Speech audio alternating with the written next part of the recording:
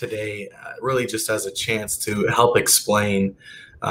Really, today is a chance just to educate, right? To educate, and hopefully the people that will watch this will walk away feeling like they have a better understanding as to where their money is going inside the cloud, as well as how they can really make the best use of the dollars that their organization spends on the cloud. So today we're going to showcase a little bit about some of Vology's capabilities when it comes to cloud cost optimization.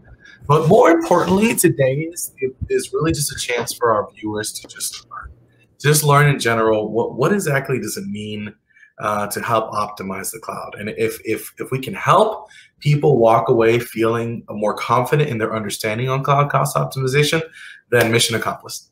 Mission accomplished. So again, today's, just sit back, relax. This is mostly about educating and helping our viewers understand really how to make the best of their cloud spend. So when we talk about cloud spend, really in general, before I jump into that, I really wanted to take a moment to highlight, who our presenters are today.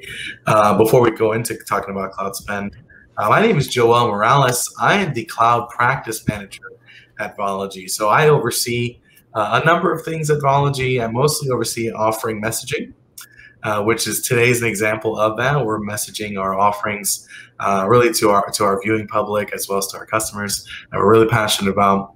I also oversee offering enhancement and development. So I oversee the ability to work with different partners to help enhance our service offerings, to really just bring them to the bleeding edge service capability as far as we can in updating, enhancing our offerings, and then also developing new offerings as the industry demands, new trends, new technology support trends. I've got just the wonderful opportunity of working with some of the best partners in the world: Microsoft, Cisco, Veeam, HPE, under the leadership of our executive team, Walt Walker. I report to Walt on helping develop new offerings. So messaging offerings, enhancing offerings, and helping create new ones is kind of what I oversee. Johnny, you want to tell us a little bit about yourself? Yeah, so I'm here to just help guide, that transition. Joel is brilliant and, excellent in knowing what he does, what Vology can do for you, and, getting you guys taken care of. So, I'm on the marketing side, help figure out, well, what does that mean for my business? What does that mean in everyday life, and just kind of help us navigate what does cloud optimization look like for all of us, and how can we utilize that? So just from a marketing standpoint, helping share the story of Vology and what we have to offer, and just really getting out there to show the world our expertise and our innovation and what sets us apart. As well as you really rock a great hat. You really know how to rock a great hat. I just hats don't fit right on me. Maybe it's just the shape of the head or something, but really rocking it, man. So right. That's today's panel. Let's go ahead and jump right in. So when we're talking about today's, really, it's going to be a little bit less of a technical discussion. Really rock a great hat. We're going to be talking more of a financial discussion. So, again, cloud cost optimization does have some technical components that we are going to cover, but the majority of what everyone wants to know is really how to make the best use of our dollars, and where's all the money going to when it comes to the cloud. So there are actual different cloud usage areas that the world's money is going to.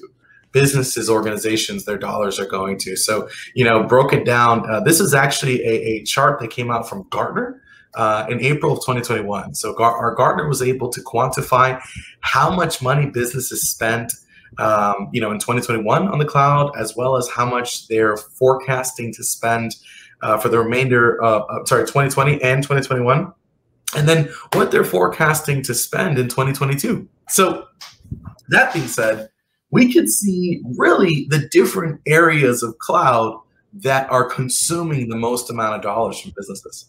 So here we have business process services. So this is kind of like a cloud automation and that type of thing. This is cloud application infrastructure services, cloud application services, or cloud SaaS, right? So there's PaaS, platform services, SaaS, and then cloud security services and service offerings, and then cloud infrastructure services, or infrastructure as a service, IaaS, which is really today's going to be the focus. We're going to talk about IaaS the most today. And then, of course, desktop as a service, right? So using thin clients and using a lot of your desktop applications really as an instance in the cloud. And really, as we're looking through this, something everywhere, 100, actually, if we look down at the infrastructure as a service area, this is the area of focus that we're going to be really paying attention to. Last year in 2020, businesses spent over $60 billion, just about $60 billion in infrastructure as a service. Now, of course, there's SaaS applications like Microsoft 365 or Google Workspace, right? That falls under the SaaS. But actual virtual infrastructure, actual virtual machines inside the cloud, those are examples of infrastructure as a service. And in 2020, businesses spent about $60 billion. Gartner forecasts something about $82 billion will be spent this year, and something close to $100 billion will be spent in 2022 on infrastructure as a service. So that's how much money we're talking here. I mean, this is not a industry that's going to go away. This is not an industry that is shrinking. It's growing, something about 25% per year, and as it grows, so will the amount of dollars that enterprise as well as small and medium-sized businesses was spending in the cloud arena. What do you think about this, John? No, I mean, that's amazing. Like just looking at the chart, it's almost doubling from 2020, 2022 in such a short period of time. But that's substantial for sure. It is. And as automation increases, right? So business process services and automation and artificial intelligence increases, these numbers are only going to continue to exponentially grow as our dependency on cloud technologies continues to expand. So you're exactly right, John. This is not going anywhere. It's here to stay. It's growing. And with the growth of the cloud, so is the number of dollars that we waste every year. That number is growing as well, Johnny. This is kind of super interesting to me, just because months ago you asked me, are you spending too much on the cloud? And right. My response to you was, I don't know. Am I? I'm spending what I was told I had to spend. So right. How do we know if we're spending too much? That's how do we know if we're spending too much? My gosh, that is a really that's a hard question that has a lot of answers. How do we know we're spending too much? Well, there's different areas of where an organization can spend too much. One example is they could be having, let's use Microsoft's cloud, for example. We love Microsoft here at Vology. We're a huge Microsoft Tier 1 CSP, as well as a top-tier gold partner from Microsoft in cloud platform and cloud productivity. So we'll pick on Azure today. We'll pick on Azure today. All right.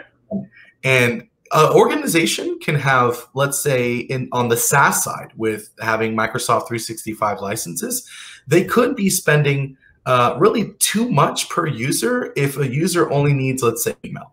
If all they need is email, and instead they have a really robust Microsoft 365 E5 license, it's possible that they could have what we consider, or what we call a over-provisioned license, where their license per user is really not to the level of the actual consumption or usage needs that the actual employee actually needs for their day-to-day production. So, an employee could just need email, and they could just use a web app, and instead the organization is paying too much on their particular license. Now, that right there, Johnny, is one example where Vology can help step in as a partner, as a gold partner, as a Tier 1 CSP, to help our customers right-size their, let's say, their license usage, right? So we can help sit down with the customer, do a proper license assessment, really find out what the requirements are for 365, and then help right-size their licenses and their subscriptions to the actual business needs. So that's one example where, Joel, am I spending too much in the cloud? Well, this is one way to know, are your licenses over-provisioned?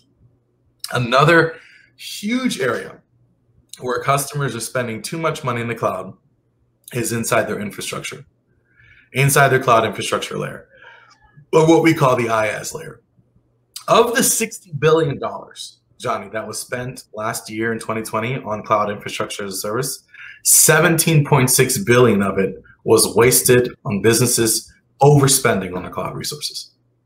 Wow, that's crazy. And 60 billion was spent, 17 billion was wasted. And they didn't even know, probably. You know? No, they didn't.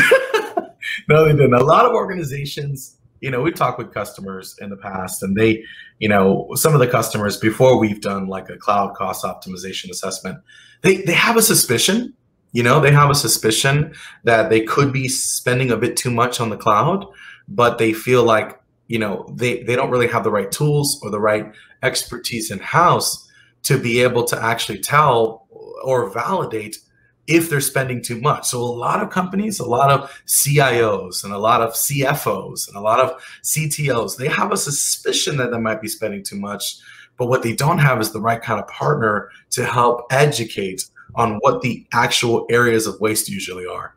Does that make sense? Yeah, I mean, you almost wonder, how many, almost every business company these days you hear about, having to reduce budgets or, allocate cost savings in different areas of the business, right? And how many would even think of, their cloud services to be an area in that where, kind of what you're mentioning, could be a huge area of savings. Yep.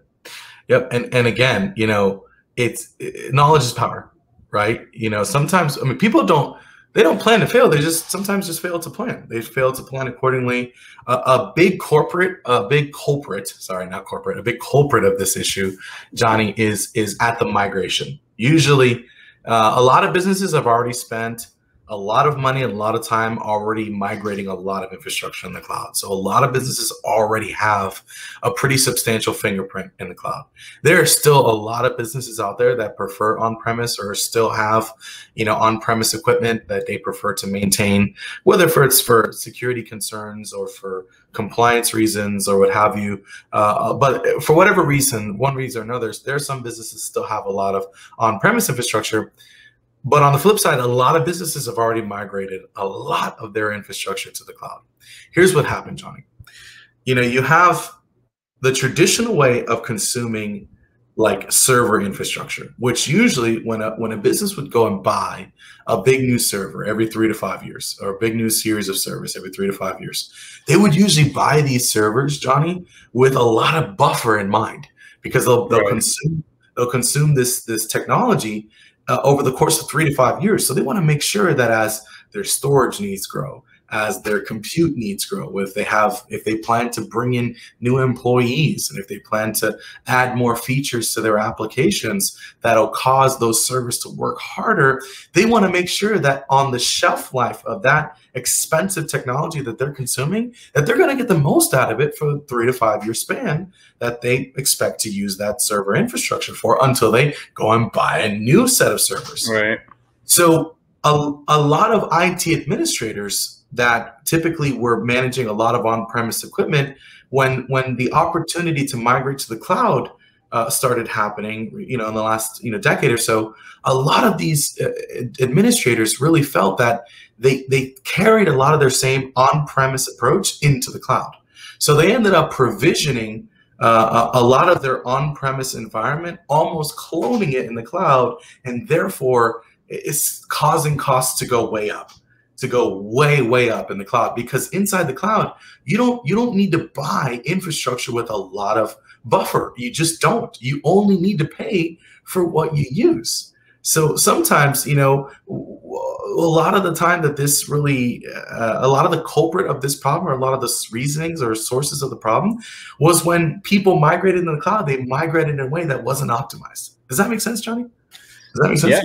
Yeah. So, I mean, a few questions kind of come to mind in that, like, what do they typically end up doing with all their on-premise, equipment that they spent? Do they keep that running? Are they, what is an efficient way to make that transition? And I mean, there's all kinds of things. There's, HPE has a great buyback program. So if you're going to consume new, infrastructure, whether if it's cloud-based or on-premise based, some organizations they'll buy back your old infrastructures, so that you could, now focus on your new infrastructure. Or some organizations keep a lot of their older infrastructure as backup technology, or they just dispose of it sometimes, for regulatory compliance. After a particular usage of a machine is used up and its lifespan is used up, there needs to be a certificate of destruction. So what happens after the data has been migrated, it really depends on the business and what they're doing with it. But the concern here is, once the data is migrated, what does that environment in the cloud look like? What does that actual infrastructure environment look like, and where are the areas of waste? Now, something that I like to tell my customers, as well as anyone that wants to learn about how to save money in the cloud, think I.O.U. When it comes to cloud waste, just think of the acronym I.O.U. And the cloud waste breakdown is something like this: I, idle resources; O, over-provisioned resources; or U, unreserved instances. I.O.U, idle resources, over-provisioned resources, and unreserved instances. These are the three major areas of cloud waste that we see inside the infrastructure layer. So I'm going to take a few moments, if you're okay, Johnny, just to break these down as to what this really means when I talk about idle resources. So yeah, great. I.O.U, cloud waste areas. So the first one is idle resources. Idle resources is, think about your infrastructure in the cloud. Think about your developers, your DevOps teams. Think about how they're using it and when they're using these technologies available. A lot of the times, some of these developers that organizations work with that are using this virtual server inside the cloud, a lot of the times they're not using it 24/7. A lot of the times they're using it Monday through Friday, 8 to 5, and then maybe with a little bit of access on the weekends. But for the most part, these resources are not necessarily being used 24/7. However, even though they're not being used 24/7 by the employee user base, a lot of the times there's many resources that continue to run even if they're not in use. Now, one of the key areas of dollars in the cloud is we get charged not necessarily for consuming the device, but we get charged for the time we use the device on. So we're actually charged for compute time. So even if you're not using that particular virtual machine or series of virtual machines and it's still running, your organization is still getting charged for that idle resource. So one of the things that Vology does with our cloud cost optimization services is we will help non-prod resources be scheduled properly. Will help non-prod resources be scheduled properly. There's some resources that you have to run 24/7 because they support your client-facing application and it just needs to run all the time.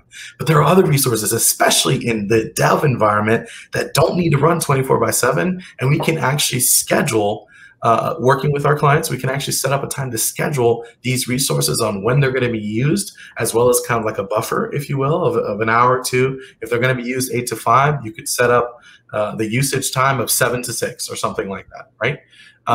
Then we can actually turn these resources off to save money on that compute time, that precious compute time. You can turn it on when you need it, turn it off when you're not, and then when it's turned off, you don't have to spend the money when it's actually shut off. So this typically saves sometimes immediately 30% for some organizations right out the gate.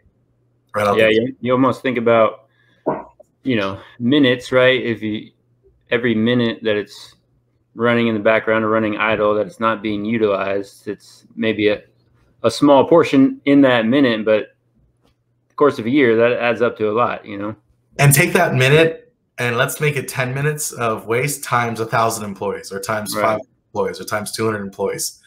That, in the case of time is money, it could not be more true in the case of the cloud. In the cloud, time is actually money.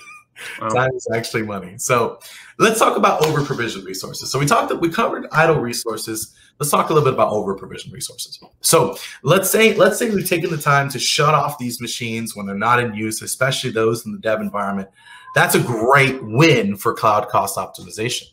What's another area of waste? Well, the actual size of the machines themselves. So not only do we need to make sure that we're turning these machines off when they're not in use, but the actual size of the machines themselves is a huge factor when it comes to understanding waste in the cloud. Sometimes people are just paying for a larger capacity than they actually need. Because remember, a lot of people, when they provisioned resources in the cloud, they were still had the on-premise mindset with their cloud resources. So they wanted to make sure that they purchased machines with a lot of buffer in the cloud, with a lot of excess a CPU, a buffer, but it's just not necessary, especially when we have something called elasticity in the cloud, where if there's a particular traffic influx that's really, really high, that's causing that server CPU to spike, well, you can actually set that virtual machine inside a pool of resources, put a load balancer in front of it, and put it into something called the scale set. This is what it's called, the scale set inside of Azure, or an auto scale group inside of AWS. And then if there's a lot of traffic influx that's causing a lot of work on that machine, you can just clone and duplicate your machines in the cloud as a scalable pool of resources. And then when the traffic dies down, the pool of resources can again scale back in. So you don't even need to worry about over provisioning these resources so much, just in case there's a big traffic influx, especially when you could leverage elasticity in the cloud.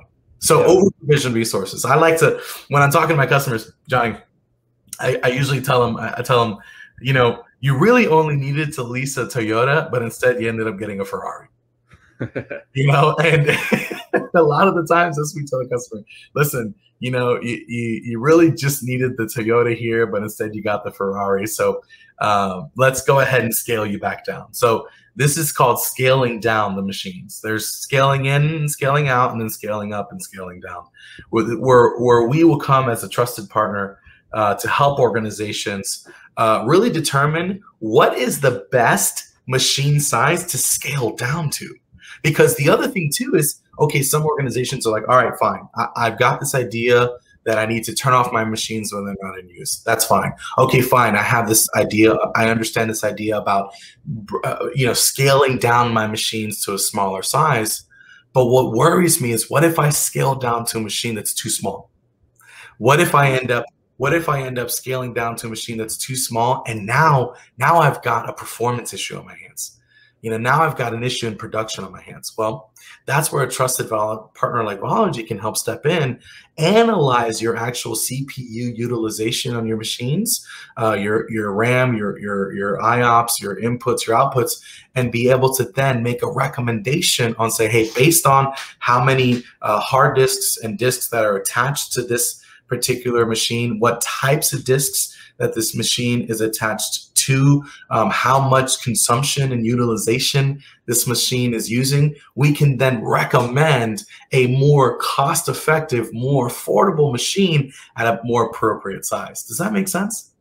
Does that make sense? Yeah, I mean, it's like, you got to think of how many businesses and industries out there where, it's whether it's seasonalities or fluctuations throughout the year, whether it's, retail, hiring sprees, Thanksgiving, Christmas time, like onboarding, training, lots of employees, just different demand levels throughout the year. So just that idea of elasticity and scalability makes, tremendous sense. I'm so glad you brought that up, Johnny, because, we work with large retailers across the country, as well as large insurance organizations around the country.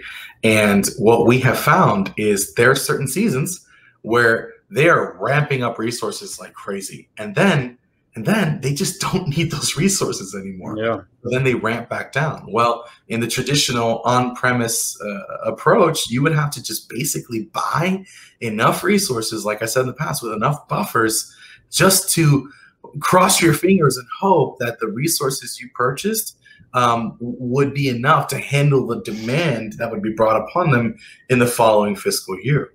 Well, the best thing about cloud elasticity is that it takes out the guesswork.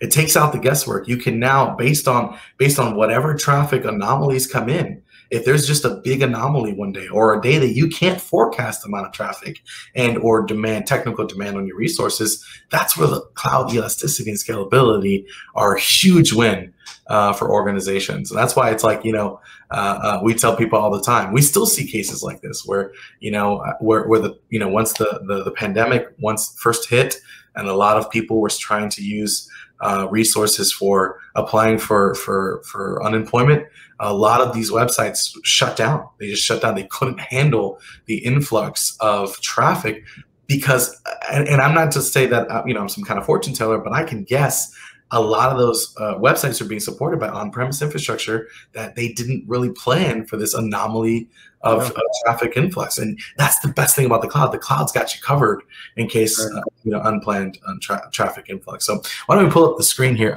I believe we're back here. So we have idle resources. Now we have over-provisioned resources. How do we fix idle resources? Well, we put these machines on a schedule and we turn them off when we're not in use, and we turn them on when they are in use, and we create a buffer and we create a schedule around the customer's actual usage timelines during the week. And that way we can save some money there and prevent waste. Right-sizing the resources that are just too large. They're just too large for the amount of capacity. Johnny, I've seen resources that are 1% average utilization. 1%. Like I'm talking like CPUs that they're paying month a month on this, and it's between 1 to 2 to 3% utilization. We tell people, hey, let's go ahead and right-size this right away. Let's right-size this right away. And then, of course, unreserved instances. So this one is the most common when people think cloud cost optimization. It's the easiest to understand. It's you telling the cloud, whether if it's AWS or Azure or GCP, you're telling your cloud provider, hey, I plan to use these virtual machines for at least 24 months, for at least 12 months, or for at least 36 months. And when you then reserve these instances or reserve these virtual machines in the cloud provider is willing to provide discounts to organizations. Sometimes, Johnny, these discounts can be as much as 70+% on a 3-year reserve instance. So us as a technology consultant, we can step in and say, hey, we can really help do a deep dive in a customer's environment to find out which of these machines do you plan on using for longer than 12 months? How many of them do you plan on using for longer than 24? And then are there any that are up to 36 months of usage? And if that's the case, let's get them on a reserved instance capacity so we can capture the savings. So again, these are the 3 major areas: idle resources, I; over provisioned resources, O; and unreserved instances, U. So now that we've covered this, really, let's talk a little bit about the actual service we provide, if that's okay. Yeah, I mean, in my mind, I'm like, all right, how do I figure this out? How do I know where all these I.O.Us are coming out of my cloud, or who am I owing? That's right.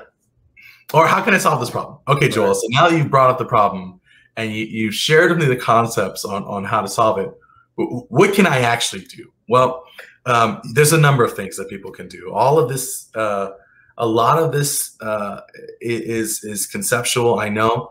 But one of the best things to do is to work with a partner that's already done this a number of times. So that way you don't end up running into a production issue because you right-sized the machine you scaled down a machine from one size to one that's too small, and now you have performance issues in production. You end up right-sizing, let's say, storage capacity to something that's too small, and now you're running into running out of storage or something like that, or you ended up putting your storage lifecycle a bit too far out of place, and now you need certain files, but the SLA to retrieve them is 12 to 13 hours instead of 12 to 13 minutes, depending upon what storage tier you put them in the cloud. Like these are the kinds of things that organizations, they know that they could probably do something, but it's best to trust a provider that's doing this on a regular basis, that knows where all the gotchas are. That knows where all the gotchas are in your journey of optimizing the cloud. In this case, this is actually one of our explanatory slides that we take the time to share with our customers. What we actually do in our cloud cost optimization services. We just love the hashtag Vology loves savings. If the cloud loves waste, Vology loves savings. And so it's actually pretty simple. It's pretty straightforward. We start with an assessment, and this assessment is kind of there's a visual here for it. It's your cloud environment. We take your cloud environment. Now, typically, our assessments mostly work with Azure. We can do some work with AWS. Right now, currently, our assessments don't support GCP at the moment. So really, this is mostly for organizations that are using Azure. And again, we can do some of this for AWS, but this is ideally for organizations consuming Azure infrastructure. So we take your Azure environment and we deploy our Viper application. So we actually have a Viper platform that has a series of applications and tools baked into the platform. So we don't just use one approach or one set of lenses. We actually have multiple data points that we work together to analyze your cloud environment. And then the deliverable of the assessment is a report. And this report, we will actually share with the customer all the areas that we found, the areas of waste, as well as what recommendations we have to the customer that they can go, if they wanted to, Johnny, they can take this report and run with it themselves. They can end up, okay, now Vology's given me a list of resources that are too large, what they're currently costing, and then what resources to right size them to and what the new cost would be. Like, we will give the customers, full disclosure, no cloak and dagger. We'll give them everything that we can on this report to enable them to then run and try and help walk through their own cloud cost optimization journey. Or if the customers want, we can provide the assessment and we can actually provide the remediation. We can provide the assessment that gives them all the data that empowers them to be able to at least understand where their areas of waste are specific to their cloud environment. And then Vology can actually be the partner that executes on these advisories on behalf of the customer.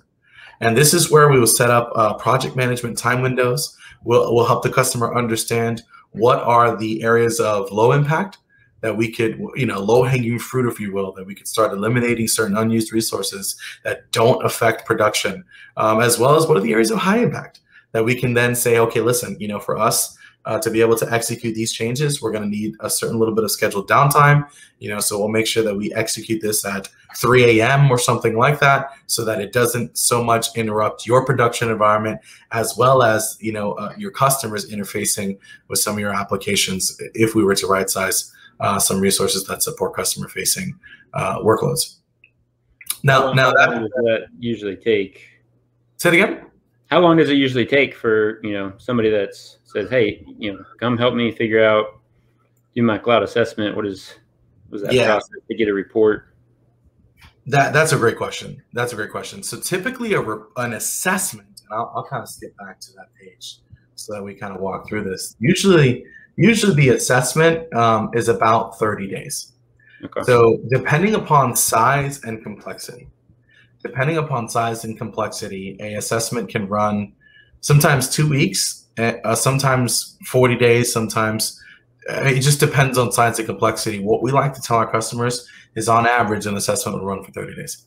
And that's because we like to run our analysis tools on the Viper platform. We like to run those for at least 30 days to get a good end-to-end of an entire calendar month of consumption and utilization, as well as it allows our tools times to backtrack and go and look backwards as far as utilization patterns throughout the prior 6 months. So we run the assessment for about 30 days. Now, actually providing the remediation, that really, it just depends on the size, complexity of the actual project. So we tell people remediation is at least 30 days, but plan anywhere between, I say anywhere between 4 to 8 weeks.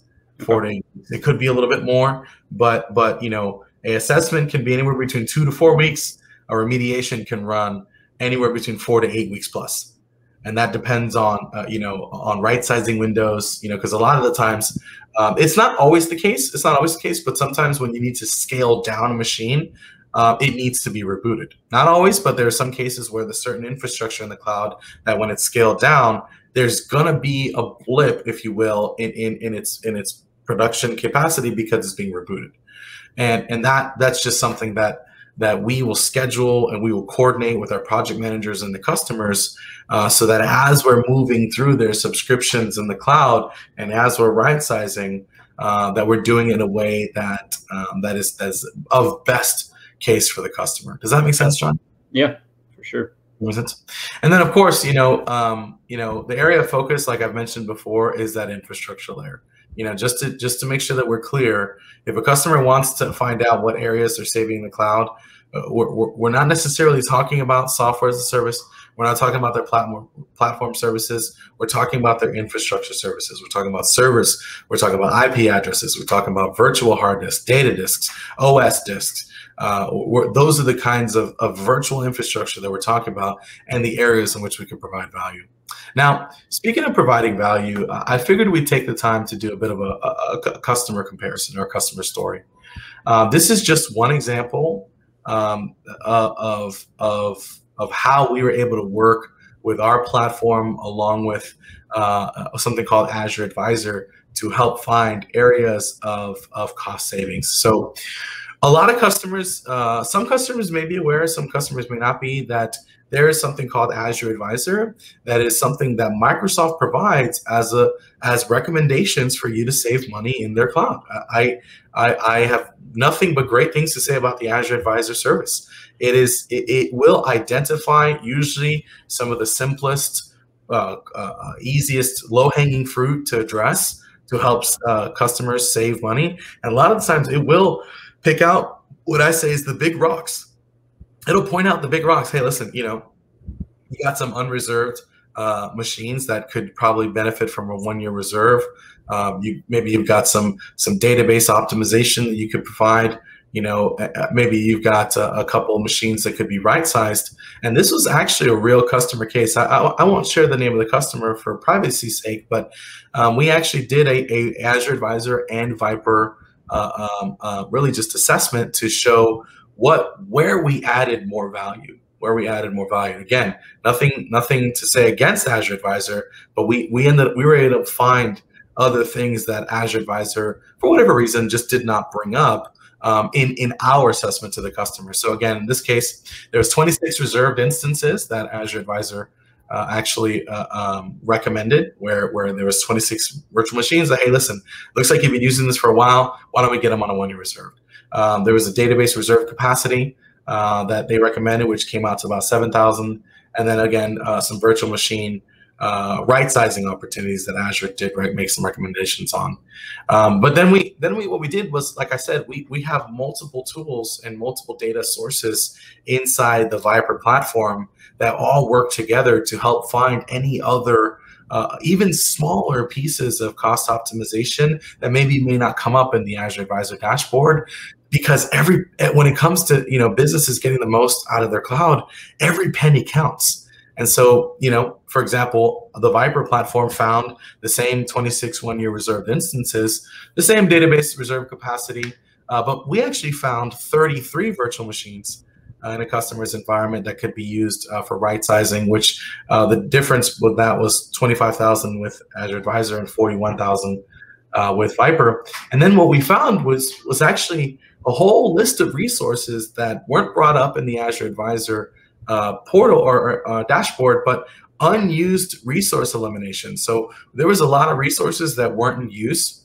A lot of organizations don't know this, but when you shut down or delete a virtual machine, sometimes those disks that were attached to that machine, they still stay in existence in the cloud environment. And even though organizations are doing their best and following best practices to delete certain virtual machines, sometimes some hidden costs can be found in the disks that were attached, the OS disks, data disks, and even the unused IP addresses. So in this case, we actually would have found an additional $17,000 for the customer for being able to recommend unused resource elimination. And then there were other recommendations that we were able to provide the customer that weren't even related to cost optimization, but just cloud optimization in general. There were 14 VMs that were in stop state. The customer was not getting billed for it, but they were sitting there in stop state, not in use. This could be something that the customer could decide to just delete them for keeping their cloud management administration as clean and organized as possible. There was something like 60 storage accounts that were not lock enabled to restricted deletion. So you can actually, in the cloud, you can actually create something like a prevention a method to prevent for accidental deletion of a storage account. And we found 60 storage accounts that didn't have this kind of preventative measure in place where they were at risk for accidental deletion. And so we were able to find that information and provide that to the customer. We were able to find 4 unassigned virtual networks, VNets, 16 unassigned network security groups, 5 unassigned availability sets, and I mean, just on and on. So then the total numbers, it was something like 50,000 Azure Advisor was able to recommend in annual estimated savings, and something like close to 80,000 that Viper was able to find for the same customer. So again, we just really are, if the cloud like loves waste, Vology loves savings. We are so passionate about ensuring that our customers get really the best possible experience in the cloud, as well as maximizing their revenue and their spend as they consume cloud resources. So I mean, that's really just a top-down understanding and presentation on really what we do, and I hope that this, John, if you feel that this was useful, so that our customers at least get an idea of get them this. The whole idea was to help provide a chance for customers to think a little bit more on really, now that Joel brought up some interesting points, there might be some areas of excess waste in our cloud environment that maybe we can take action on. So again, this was just a, I didn't want to take up too much time, but this was just our chance to share what we know. Yeah. And share how we could potentially help if a customer were to request us for that. So, well, one neat thing that, just looking through kind of when you guys implement the Viper platform during the assessment, you're not only providing areas of cost savings, you're adding more value, going above and beyond that, and just saying, hey, did you know there's, like I said, 60 instances where there was no, accidental deletion prevention lock, measures. So it's beyond just saving and optimizing. It's finding other instances where you're protecting and helping them out as well. Right. That's exactly right. And again, the goal is the best customer experience. That's always the goal. The goal is always the best customer experience possible. And a lot of the times customers, they love the benefits of the cloud, but it's actually a statistic that over 1/3 of cloud migrations have failed. Or let me just say it like this, it's like 33% of businesses over the last 10 years have felt that they are not receiving true cost benefits or cost ROI in moving to the cloud. And so, it's something that we see as a problem at Vology, and it's something that we're just really dedicated to help fix. And there's a lot of quick fixes, a lot of low-hanging fruit that customers can start saving dollars almost immediately. And it's really just working with a partner that's passionate about savings like us and getting a plan together, and then addressing the areas I covered today. I.O.U. When it comes to say waste, how on earth is it almost $20 billion in waste? Almost 1/3 of last year's infrastructure spend was wasted. How on earth is it possible? I.O.U. Idle resources, over-provisioned resources, and unreserved instances. So one last question. So if, in a way, we use the Toyota Ferrari analogy earlier on. So if I'm thinking this in terms of a tune-up, cloud optimization, right? We're going to go through the assessment, figure out where savings are. Now, say we've done this, how often do you recommend kind of rerunning through that process as an organization, just to, almost in that tune-up mindset? Is that something you do once a year, once every 5 years? What do you guys kind of recommend? Yeah, that's a phenomenal question. I'm glad you brought that up. It really depends on the customer's environment. right? There are some customer environments where it's very static. There's not a lot of what I call expanding and contracting. There's not a lot of expanding and contracting in a customer's environment, so it's very static. Some customers, they will hugely benefit from a assessment and then a professional services project from Vology that plugs up the holes, and then there really isn't a lot of changes that take place in that customer's environment. So then maybe just, you know, once a quarter or something like that would be really great for a customer like that, where it doesn't need to be weekly scans or even monthly scans, right?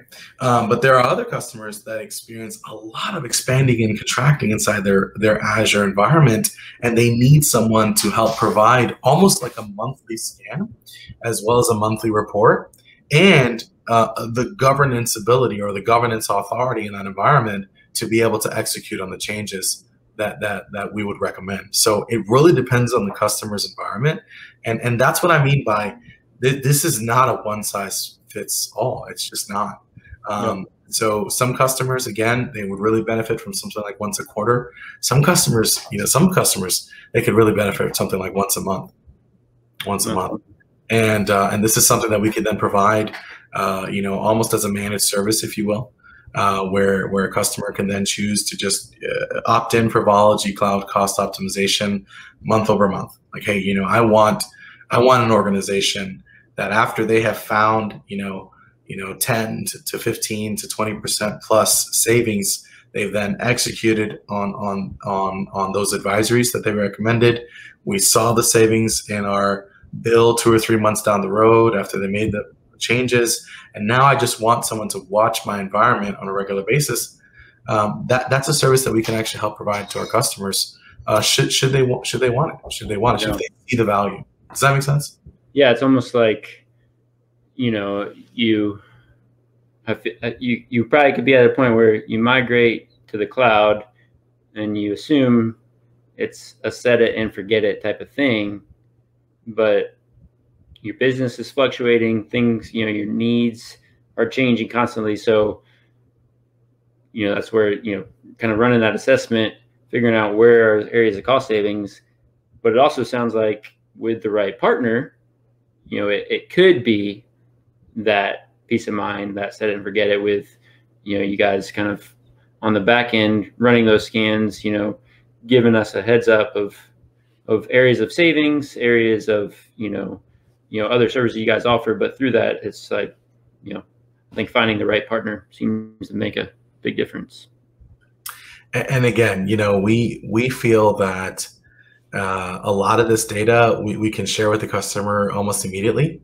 And then, we have some customers that we've shared this assessment with them, and they've chosen to, because we provide so much robust reporting in our initial assessment, some of our customers have chosen to just run with the report themselves and work with their internal IT, server, some of their IT infrastructure management teams and engineers to be able to execute on the findings that we discover in the assessment.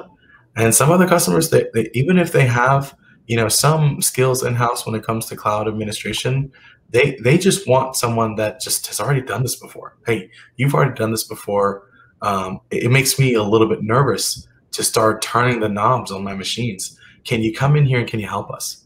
Can you just help us do this so that we can then capitalize on the savings that the potential savings that you found? And so we're happy to do both. We're happy to provide the data. We're also happy to serve in the areas where a customer could use our help. And so it's really just it's instant. I call it instant ROI. It's instant ROI. Obviously, our skills and our services, we have some of the world's best engineers at Vology. Really, I really do mean that. And we put these engineers to work on a customer's environment, so it's not without cost, the services, but we can at least map out what the return on investment will be for a customer. A lot of times with IT, it's really hard to be able to determine, hey, if we do this kind of effort, what is going to be our return on investment for our organization? And a lot of times it's really hard to define that. What I like about this area or this arena, it's actually relatively easy to find out what the estimated savings will be after we execute on the advisories that we found. And again, we like to tell customers this is estimated. This is an estimated findings, because if let's say we're running our scan and we say, okay, based on your environment right now, based on your environment as is right now, we can then make these changes and we can find an estimated savings of X amount of dollars. If we end up making those changes, Johnny, if we end up making those changes and then the following day the customer decides to spin up a bunch of resources on their own and end up just going a free for all in the cloud, then again we'll have to run the scan again next month, and have a different conversation. But we're working on tracking the needle with the customer, so we can say, hey, listen, based on what we've seen, the usage of the last 6 months and the usage of the last 30 days, we feel confident that there's an estimated savings of X amount of dollars available for you if you would allow us to execute on these changes. And so that's the service, and that's really, again, today I really was just trying to educate the viewers that would consume this. Is, there's 3 major areas: idle resources, over provision resources, unreserved instances. Go now, go right now this session and start looking up Azure Advisor and start getting that, start exploring potential savings. And if you'd like to learn more about what Vology can do to help your organization save on its cloud environment, please feel free to reach out to myself, respond to the comments in this LinkedIn video, or just reach out to us on our website, www.vology.com. That's great.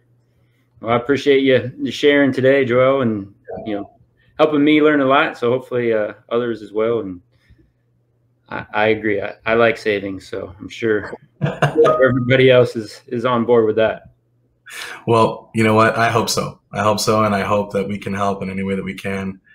Thanks so much, Johnny, for hosting this, and thank you, everyone, for participating in today's session on how to save money in the cloud. So thanks so much, everybody. Awesome. See ya.